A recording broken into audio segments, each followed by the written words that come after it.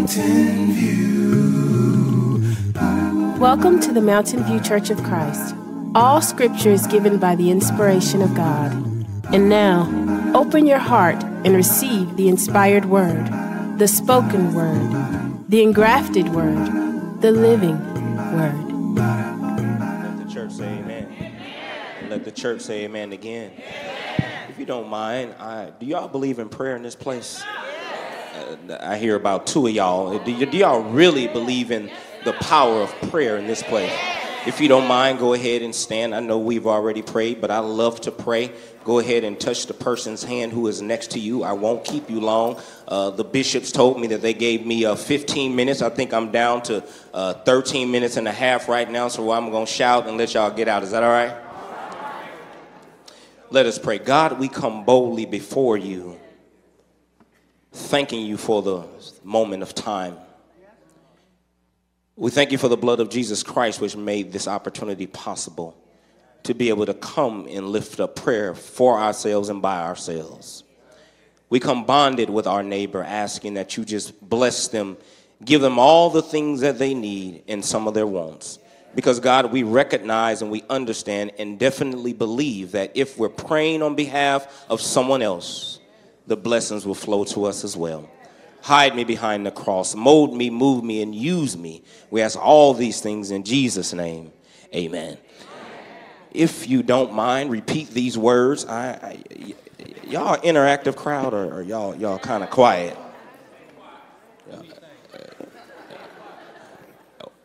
I know who to go to get a shout. I know where to go already. Repeat these words. Attitudes. Y'all about a 22. I need y'all to be about a 90.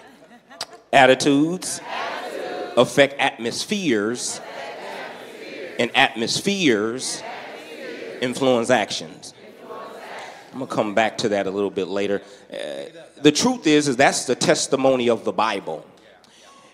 Most of us try to blame it on that fine young diva named Eve in the garden, but I've come to discover that God gave the instructions to a man who then talked to his woman, but then Adam stood by the wayside and let somebody get at his boo.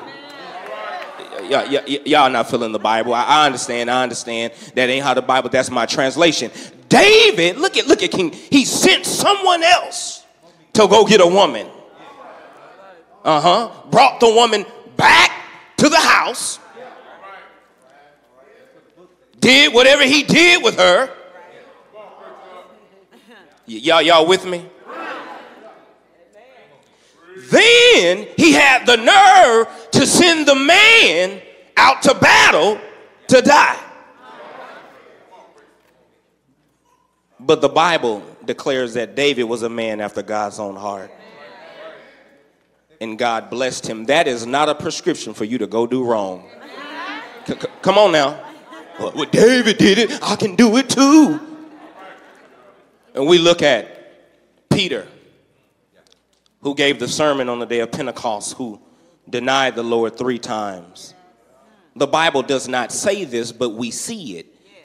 He changed. The Bible doesn't say it, but we see it. He changed. If you have a copy of God's prescription, I invite you to John chapter 20. John chapter 20. And I will meet you in verse number 3. John chapter 20, verse number 3.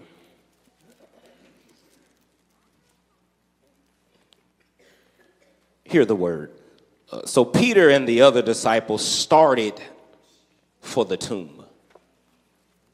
Both were running, but the other disciple outran Peter and reached the tomb first. Verse number 5, I'm reading out of the NIV.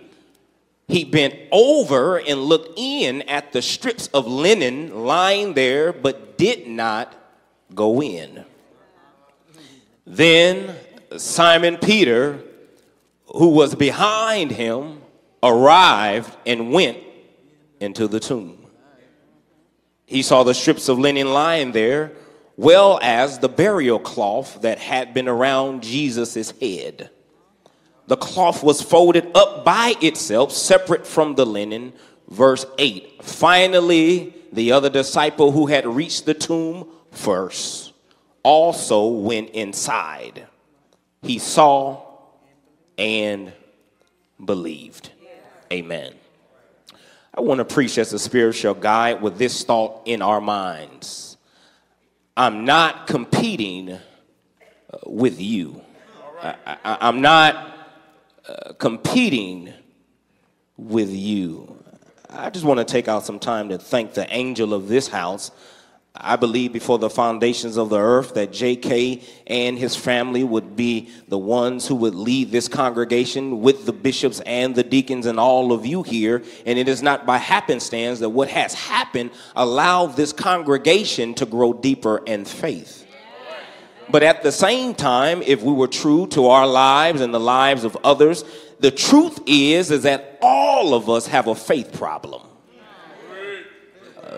Maybe I'll just preach to myself this morning. I know that there are some times in my life when I have a faith problem.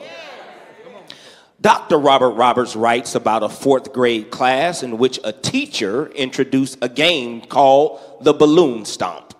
They were doing an exercise and teaching them about the spirit of competition. He tied to the ankle of every 4th grader a balloon. It was a very simple game, and the instructions were to stomp out other classmates' balloons. I know if you old enough, you probably would have played this game before, and if you don't, I'm going to make sure that you understand how it is played. Whoever had the last balloon tied to their ankle at the end of the game would be declared the winner. The competition was fierce. On an elementary level, it was a reflection of Darwin's survival of the fittest. Because the game implied for one to win, somebody else had to lose. Someone's success depended on somebody else's failure. Everyone playing the game is trying to get something that you possess. Some tried to stand on the sideline thinking that if I stand on the sideline, ain't nobody gonna come step out my balloon. But the truth is that everyone who had a balloon tied to their ankle got attacked. But in the crazy twist of faith, the one who won the game was the most disliked of all of the students. He was always seen, or she was always seen, as the class bully. This student did what he or she always did. He or she pushed and knocked people down and stumped out their balloons. I'm going to get you to be where I want you to be in a second. But here's where it gets tricky, y'all. Roberts brought in another class. However, this class was unlike the first class.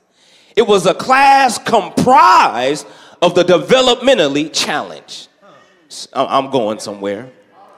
These folk were given the same instructions as the regular or advanced class.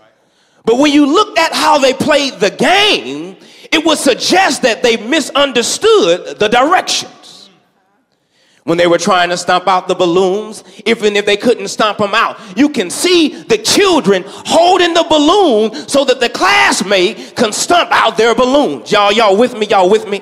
Y'all not with me. And what they did is they would switch places after they stumped out each other's balloons. So psychologists looked at this and got confused. They really didn't know how to grade or assess the behavior because what they were witnessing from this class was not supposed to happen to the developmentally challenged or slow.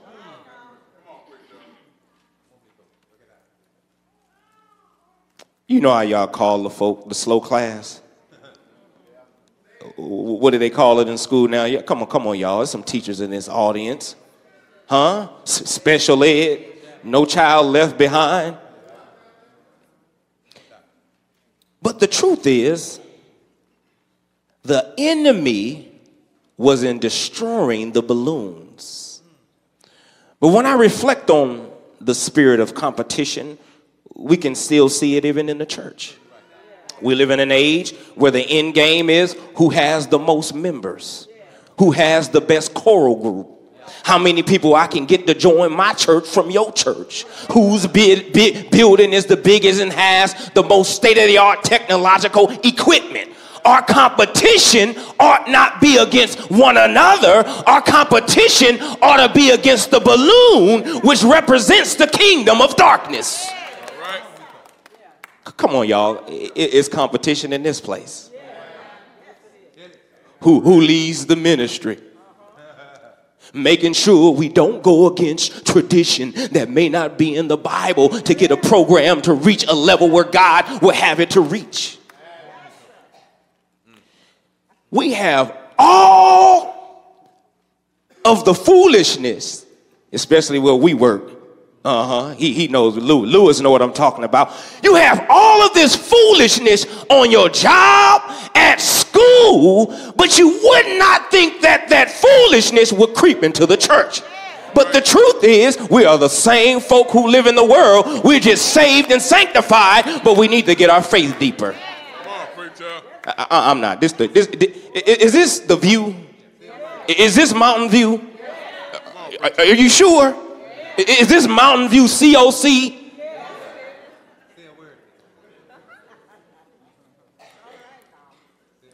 When you come to worship, we ought to come with one thing in mind only.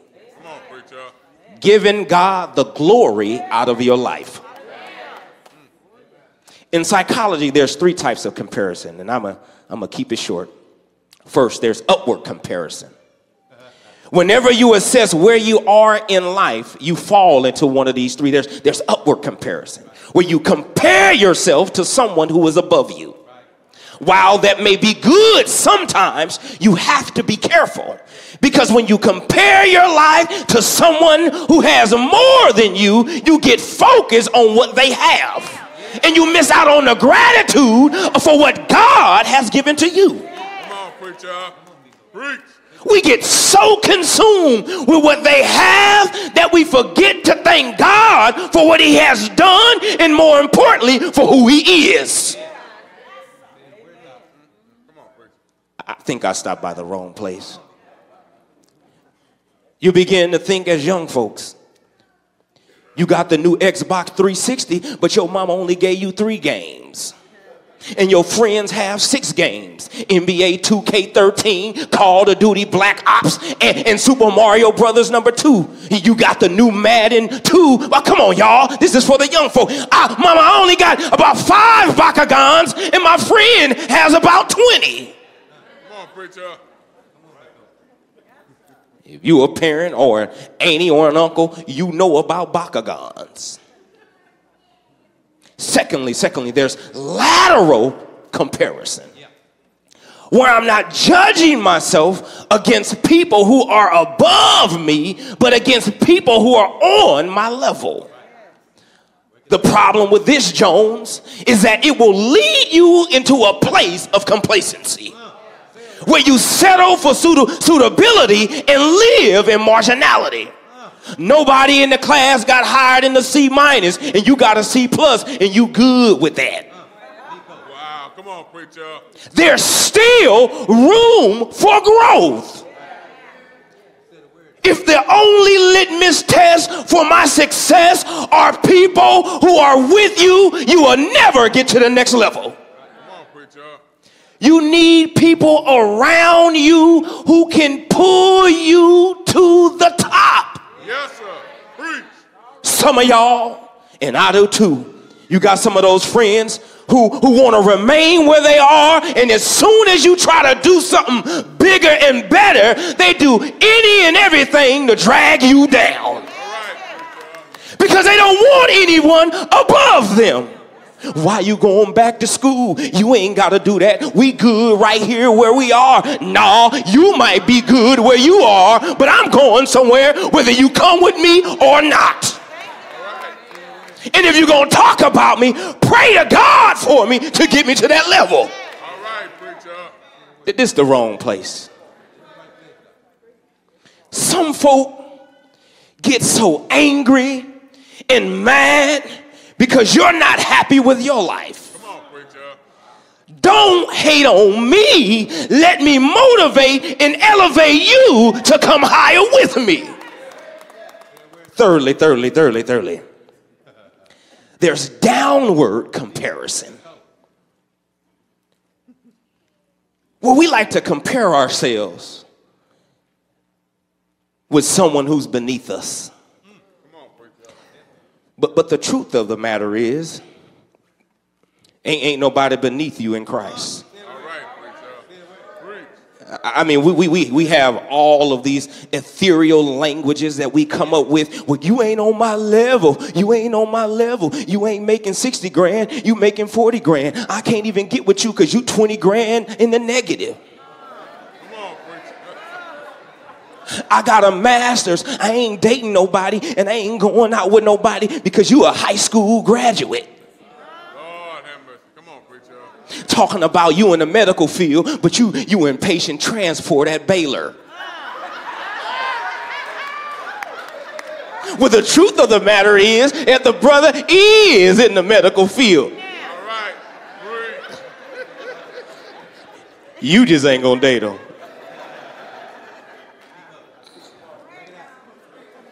We are all the same at the foot of the cross. Beggars who need glory, grace, and mercy. Take that back to the house. You are not above anyone else in here. I mean, they kind of joked about my shoes. I really don't care. I got them on sale, and they probably cost less than your whole get up. I'm a bargain shopper. That's what I do. But Brother Perry said it best.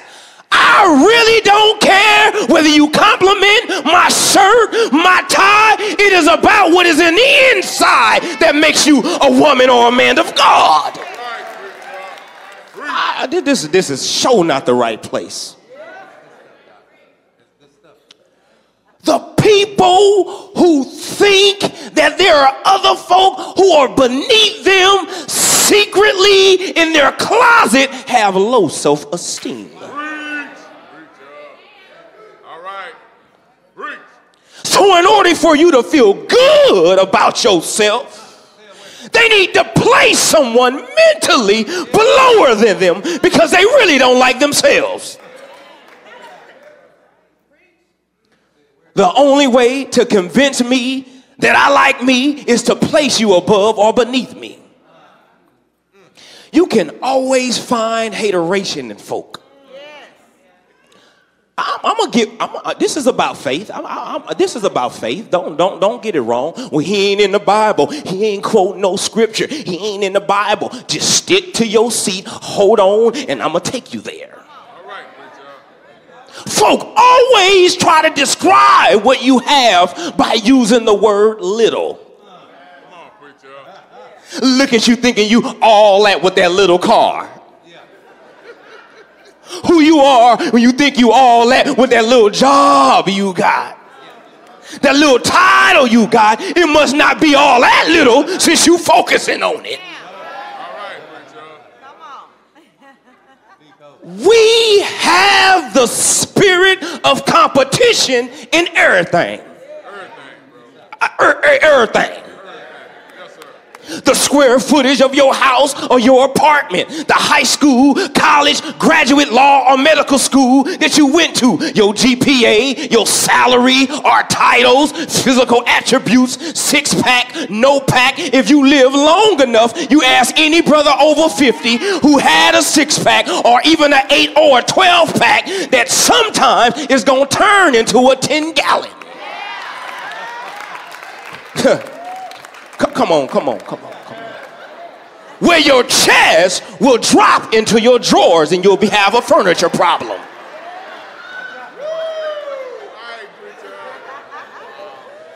Because at the end of the day, you may make more money than I do, but you still may not have more favor. You might have a bigger house, but that doesn't mean that you're more happier. You might have a nicer car, but that doesn't mean you're going anywhere. Because, boo, if you tell the truth, you ain't got no gas to make it down the street. Come on, y'all.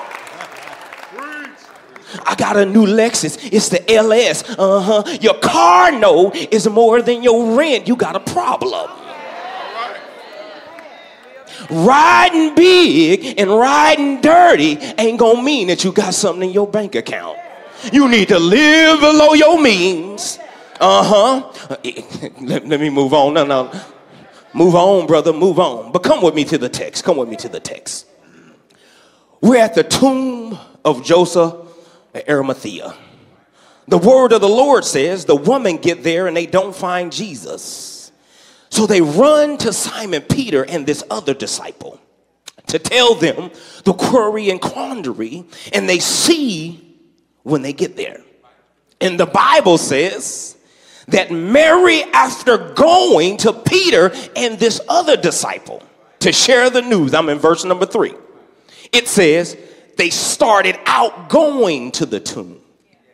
Started out going to the tomb. In the original Greek, the implication, Woodrow, is that they are walking at a good pace. But by verse 4, they are running.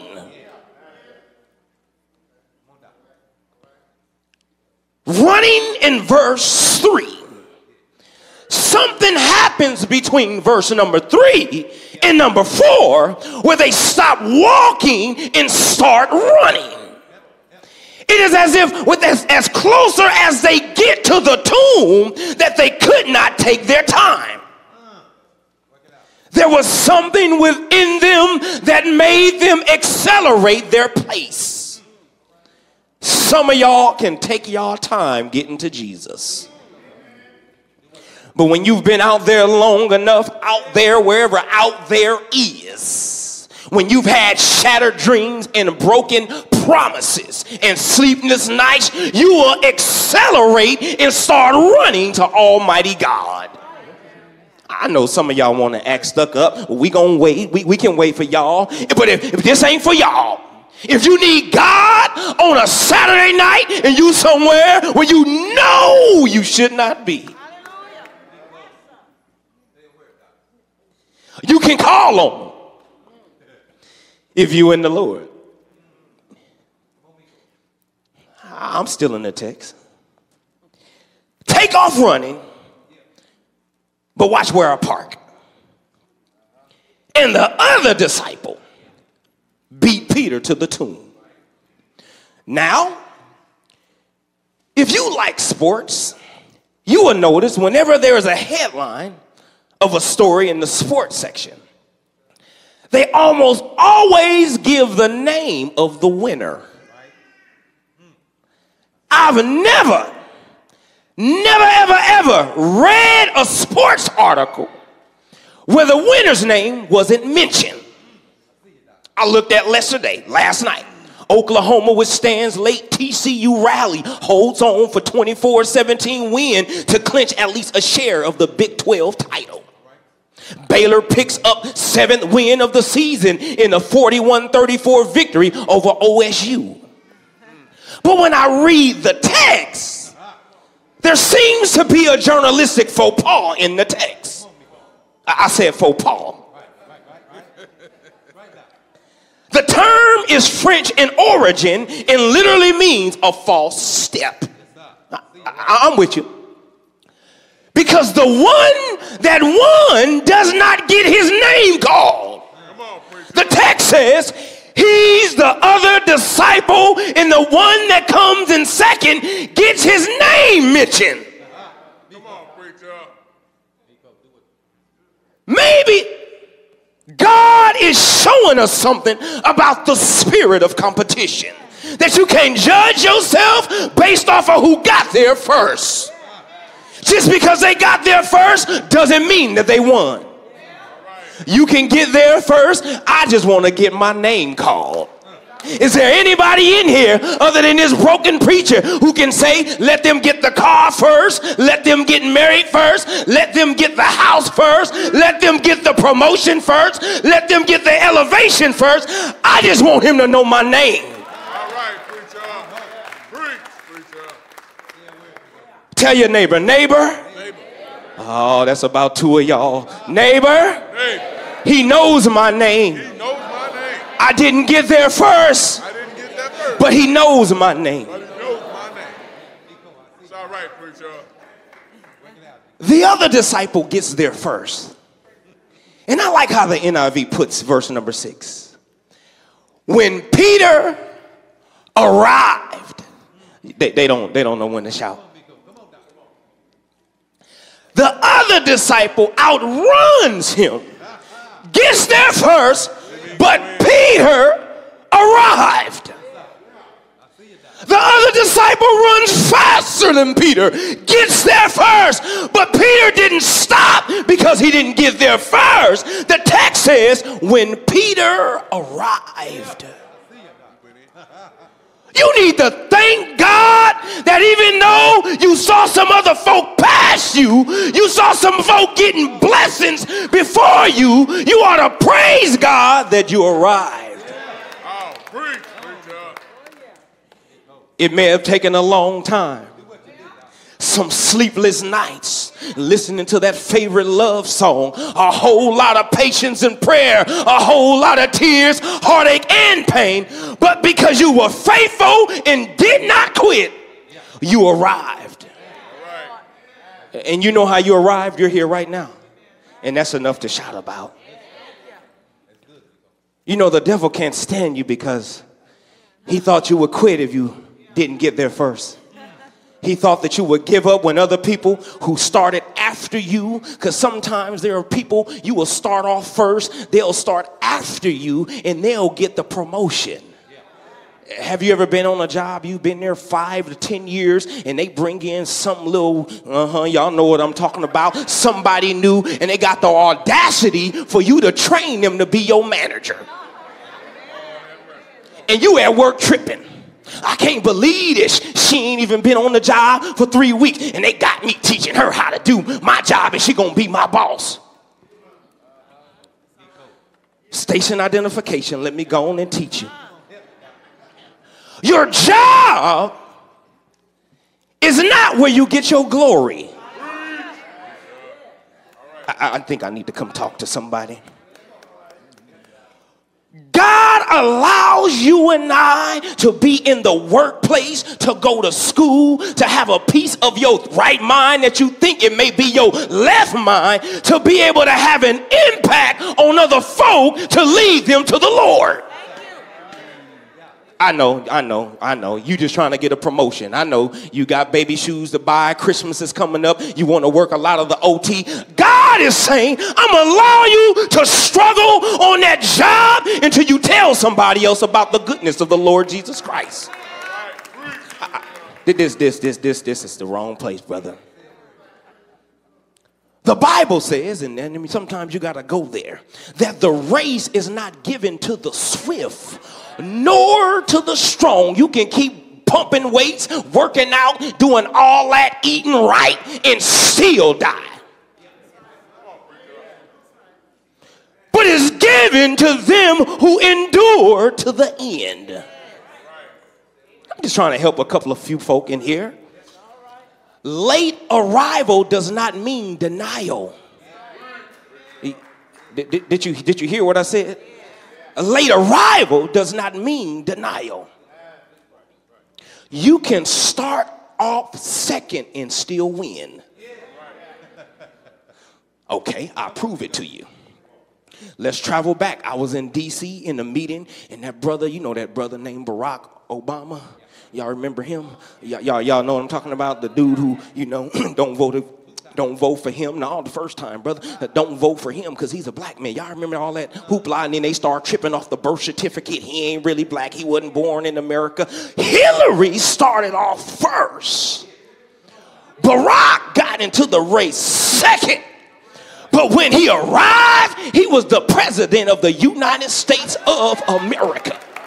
Last time I checked, I'm just trying to help somebody. The economy may be whipping you, but the first thing that I came to tell you is that you need to just hang in there, baby. Hang in there, brother, because one day you will arrive.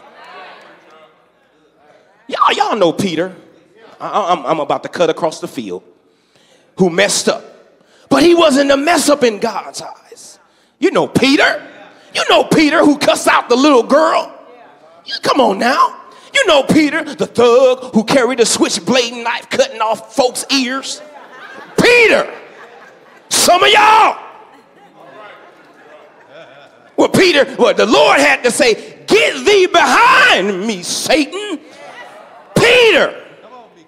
I want to just talk to somebody who's not too stuck up to admit, yes, I disappointed God. I may have failed and made some mistakes in God's eyes, but I'm not a dumb decision nor a bad mistake in God's eyes. Let me tackle the text from 3 Tapestries. Point number one, and I'm going to be at y'all good morning. Don't allow arrival to make you careless. Don't allow arrival to make you careless. What do you mean? Don't get happy just by arriving. There is more to life than just getting into the Lord Jesus Christ, saved, sanctified, on your way to heaven. God would have you to exercise your faith and do some work. And do some work. And do some work. And do some more work. And do some more work. And all the work ain't left up to the bishops. And all the work ain't left up to the deacons. All the work ain't left up to the folk who in the educational system. Maybe they don't want to teach in here. Maybe their talent is being creative. Sister, I need you to teach. You so good in DISD and Lancaster ISD. I don't want to teach. That is why people experience burnout. I'm in the text. The other disciple gets there first. I want you to see this. I wanted you to get a mental picture of this. He stands and stays or bends over and looks into the tomb, but he's on the outside of the tomb. Now, bending and looking, the text says, he saw something. Bending and looking. He saw something. He saw the linen cloth, and bending and looking, he gets satisfied that he just arrived.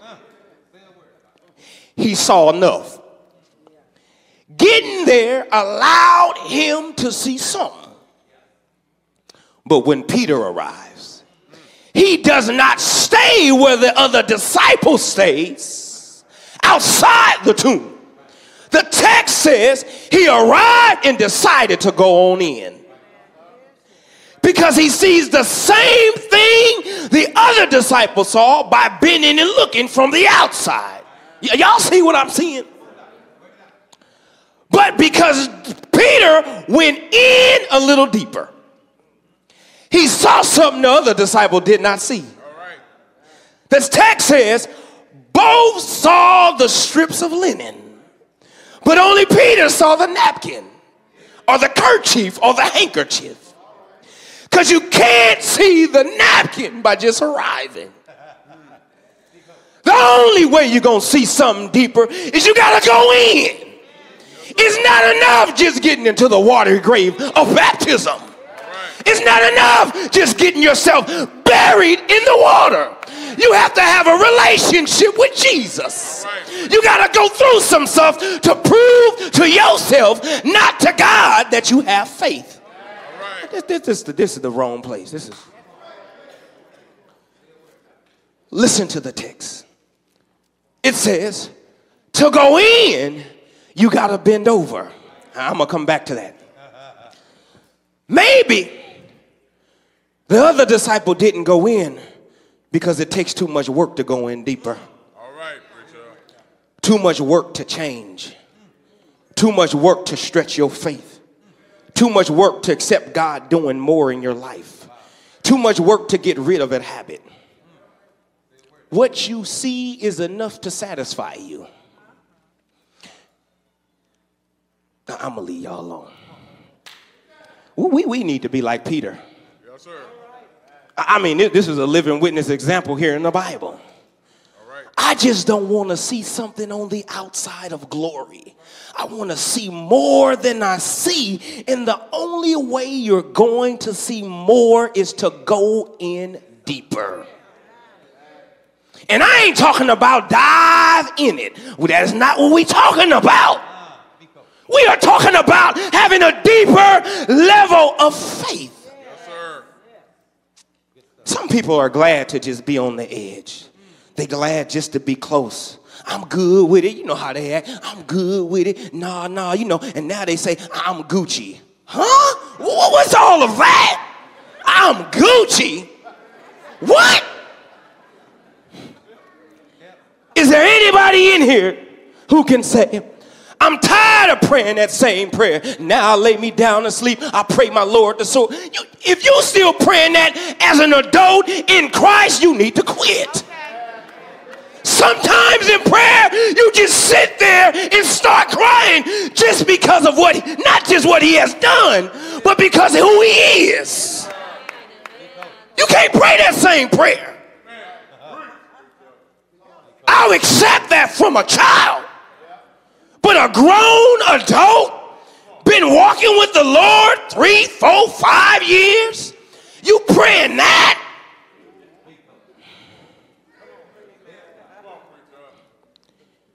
Point number 2, don't allow a rival to make you comfortable. The entry to the tomb wasn't on eye level. Because if it was, the first disciple would not have bent and looked. The text don't say that, but you just, it makes sense. It was here. So he bent and looked. It was not on eye level. In order to see more, Peter had to bend over too. Sometimes, I'm going to help somebody. It may appear that God is breaking you.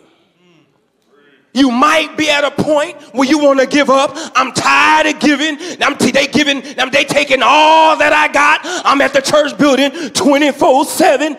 He's not breaking you, but God is really bending you so you can really see him.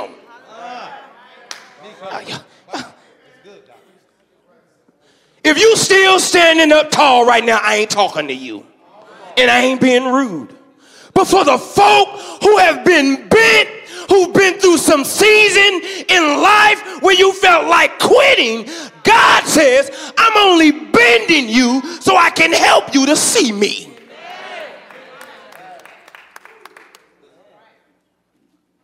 Sometimes we don't see him because too much stuff is going good in our lives. But I got good news. If you get touched by the word, you will become a gossiper.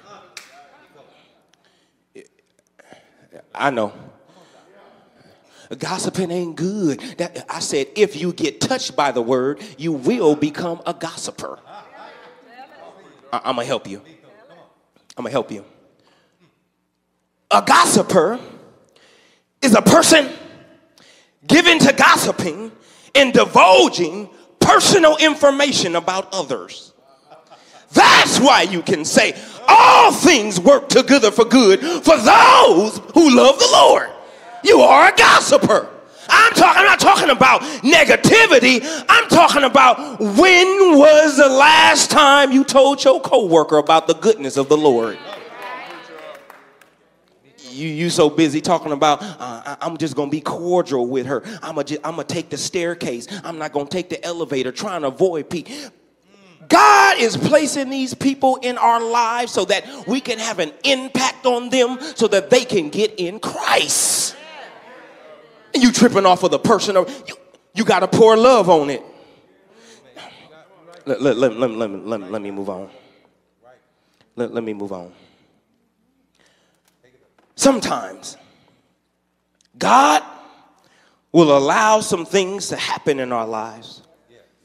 That accident wasn't God breaking you, but rather God bending you. The death in the family wasn't God breaking you, but rather bending you. That punishment that you got for not cleaning up your room was not God breaking you, but rather just bending you. Peter bends over, goes into the tomb. By the time he gets into the tomb, he can straighten up.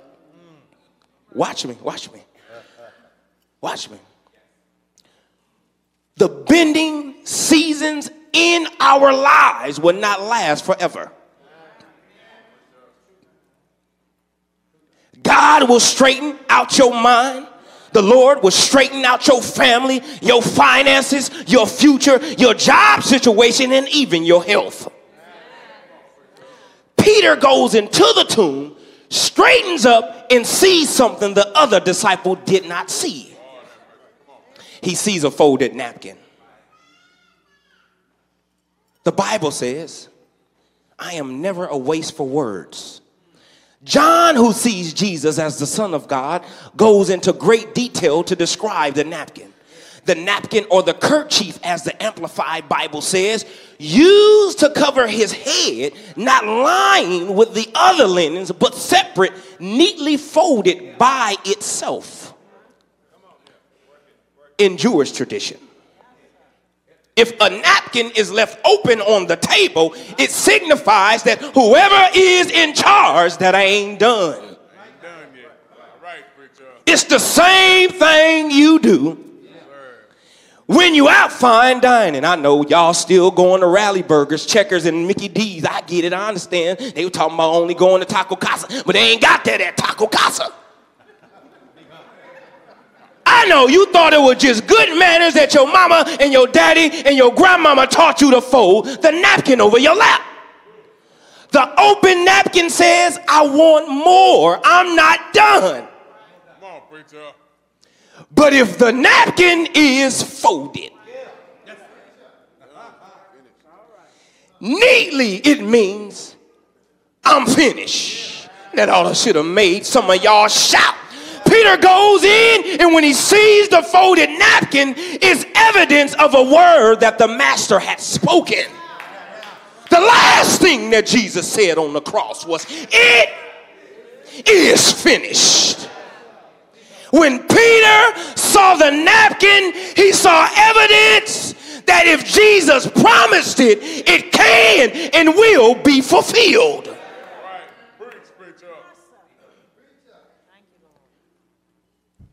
God told me to tell somebody in here, if you go deeper, God will show you evidence of what he has promised to do. Is there anybody in here, and I know you, I can talk to you, who can say that I've got some folded napkins that are evidence that he'll sustain you, that he will comfort you, and he sure enough will heal you. I have some folded napkins that are evidence that he will lift you, that he will elevate you, and sure enough will provide. I'm headed home. Don't allow arrival to make you unchallenged. I'm in verse 8, and I'm gone. Finally, the other disciple who had reached the tomb also went inside. He saw and believed. The other disciple gets there first. Got careless, got comfortable, got unchallenged. Gets there first. Watches Peter go in. Now the text does not say whether Peter, what he did, or what he said to homeboy that made him want to go in. Well, now, this is just a little exegetical supposition. Maybe he heard Peter shout. Maybe he heard Peter say, hey, homie, you need to hurry up and get in here and look. You know how we do. You need to come look at this. Look what I got on my iPhone. Y'all know y'all be looking at them pictures. Come on, don't lie to me. Maybe he heard Peter say, hey, bruh, you got to come check this out. You ain't going to believe what I see up in here. Y'all know what I'm talking about? Maybe. Peter did something to make the one who was careless, comfortable, and unchallenged go in deeper into desire more than he had witnessed with his naked eye. That's why you ought not act stuck up to folk who might need to shout and clap, because that ain't what you do. If that ain't what you do, cool, sit there and just listen to it. But don't try to control what God has done for me. You don't know how this week was.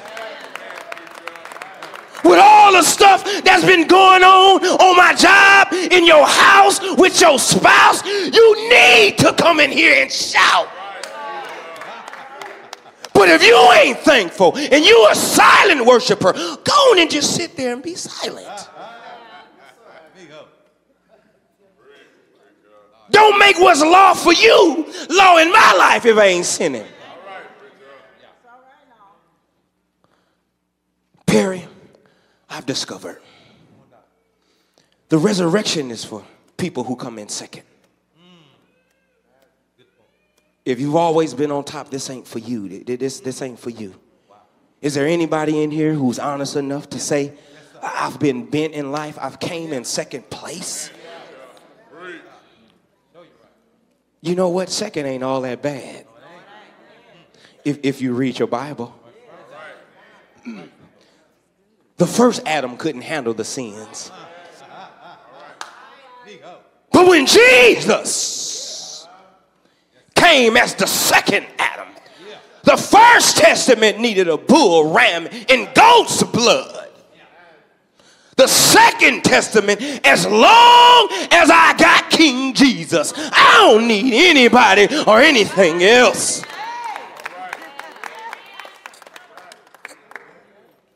Let me touch on this, and I'm gone. I'm gone.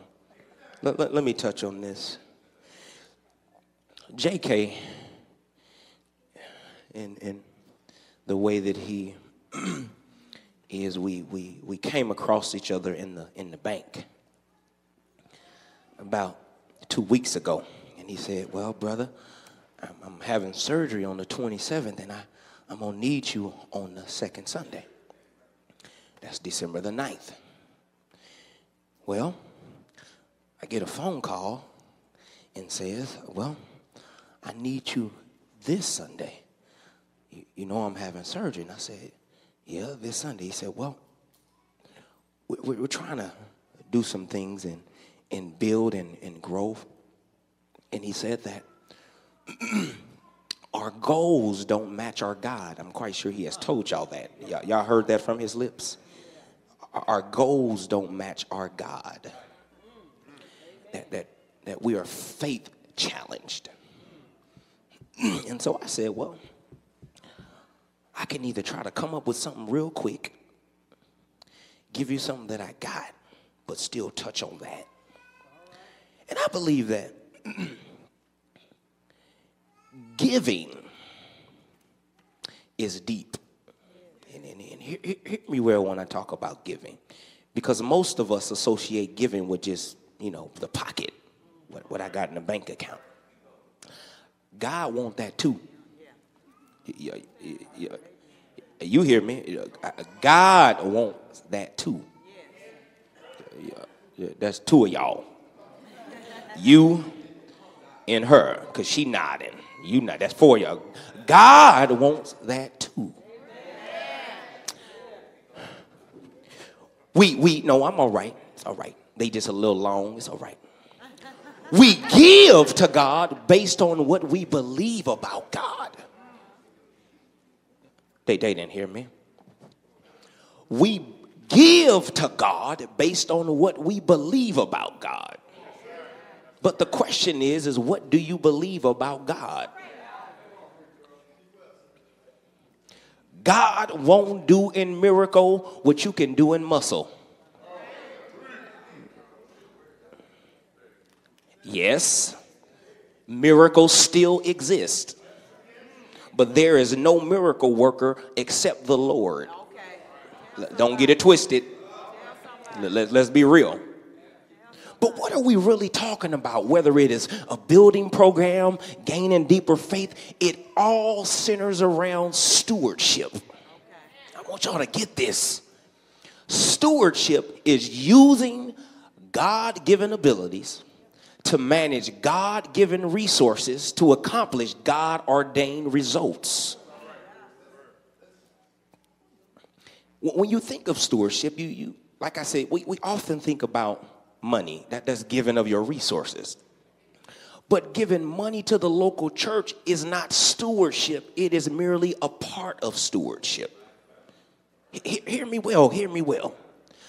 Though you can't be a steward without giving of your means. Well then, if stewardship ain't about giving money, maybe it's about ministry, giving of my abilities. But what you do in ministry for God is not stewardship either. It is a good part of being a good steward, and you can't be a good steward without giving of your abilities. Wait a minute. But if stewardship ain't about what I give, it ain't what about I can do, then what is it all about? I'm glad you asked me. It is about having the heart of a steward. In other words, good stewardship is a matter of attitude that stands behind your giving and your service. That's why attitudes affect atmospheres, and atmospheres influence actions. When your attitude ain't right, your giving is going to be broken. When your attitude is wrong, you ain't going to serve in the church. You can give all the money in the world and not be a good steward if you don't do it with the right attitude. You can serve, be here 24/7, open up the building, close the building, change the temperature of the water. But if you do it with the wrong motivation, it does not matter to Almighty God.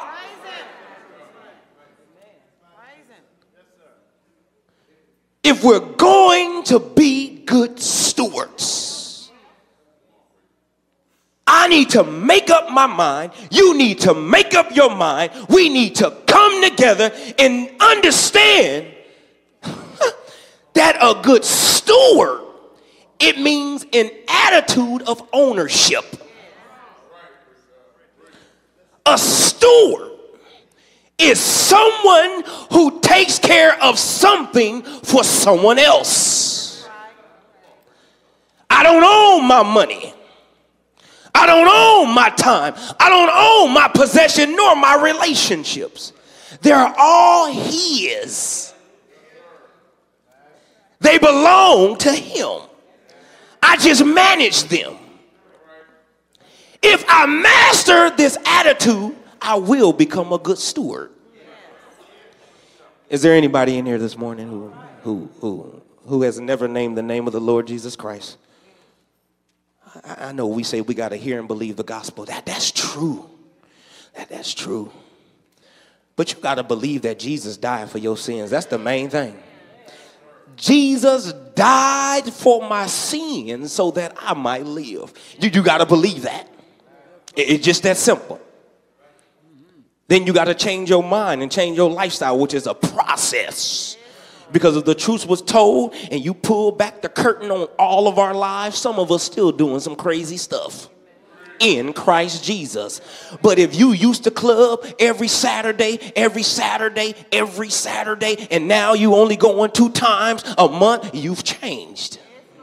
And so you ought to applaud yourself. I'm not asking you to clap, but you ought to praise yourself for that you are making some changes in your life. You are not who you used to be. If you used to cuss every time somebody wanted to talk to you, Even when they wasn't being negative, you just wanted to cuss because that's the kind of spirit you have. And now you think about cussing, but you don't cuss. You ought to applaud yourself for that too. If your skirt used to be up here and now it's a little bit lower, you ought to applaud yourself for that. Come on, y'all. Because some of y'all 2 steps, 2 inches from the club. And you sitting in the back. I ain't looking. But it's the truth.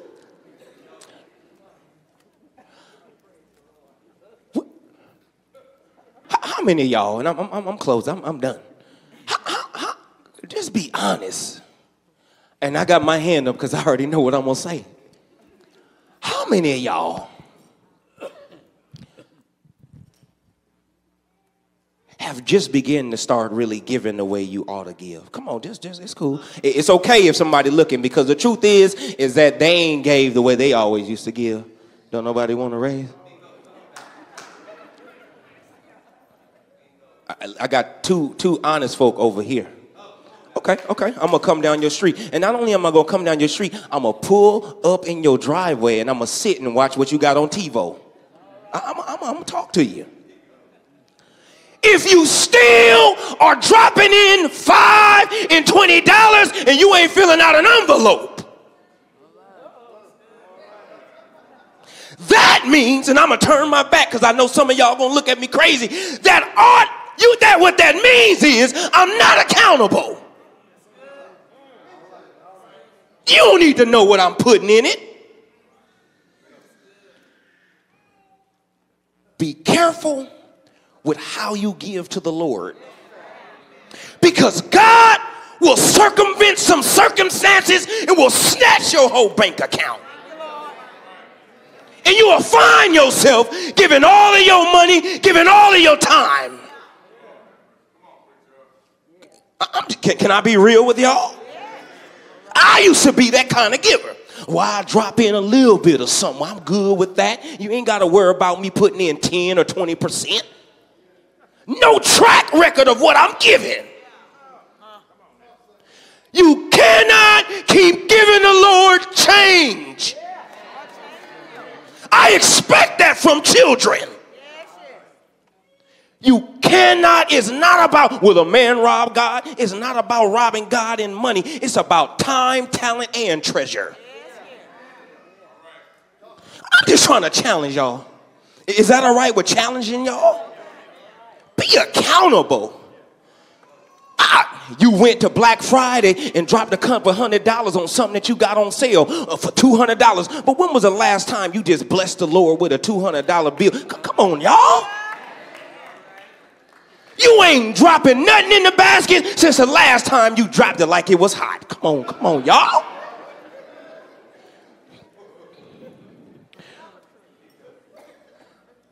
I used to be the kind of giver where I would sit on the back row. As soon as the benediction was gone, I was gone. You couldn't find me. You wouldn't go find me. I used to park around the corner so you didn't even know I came to service. Okay, you ain't too far away. You park by the gate. It's the same. Hear me. We cannot be cheap with God. If God was being cheap with your life, you wouldn't even be here. The fact that God is allowing you to breathe his air, wear some of his clothes that you bought with his money. Sometimes you ought to just come and give your last. And thank God that I'm in a position now. And I don't give this way just because I'm on the microscope. Because if you preaching, they know what you putting in. Start writing checks. Put your name on the envelope. I mean, there ought not be single dollars and fives and tens in the collection plate. It just shouldn't. I expect that from a child. Because they ain't working. But for grown adults, you need to budget and give the Lord his off top. And if you're a teacher and you get paid once a month, the bishops expect to get it at least once a month. I'm with that. don't let God put you in a situation where you end up hurting on your giving. And I'm not just talking about money. Y'all think I'm talking about money. I'm talking about time, talent, and treasure. Y'all ought to be a working congregation where you ought to be able to get to know somebody that you don't even know. I don't like her because she got longer hair than me. The truth is she only got bag number 5. It ain't even real. It's cool though, but that's okay. Get to know the person who's sitting next to you. I cannot call you my brother nor my sister if I don't know you. You just come here. Believe that Jesus died for your sins. Repent of all your past sins. Confess that Jesus Christ is the Son of God. Go down into the water grave for baptism for the remission of your sins. Not only to have your sins remitted, but to be able to have a walking, living, talking, testimonial relationship with Jesus Christ. And if you live right and you die right, heaven will be your home. If you're here today, you say, you know what, I have not been challenged. My faith has been stricken and tormented. I ain't giving the way I need to give. You ought to just come and just ask for special prayer, because the prayers of those who are righteous get through. Availeth much. Get through. Get answered. Wherever you are, why don't you come as we stand and sing the song. This message was brought to you by Mountain View Church of Christ. Visit our website at mtviewcoc.org for more information about what we're doing and how you can be involved in ministry and spreading the word of God. Believe, become, belong. Come out to the Mountain View Church of Christ, mtviewcoc.org.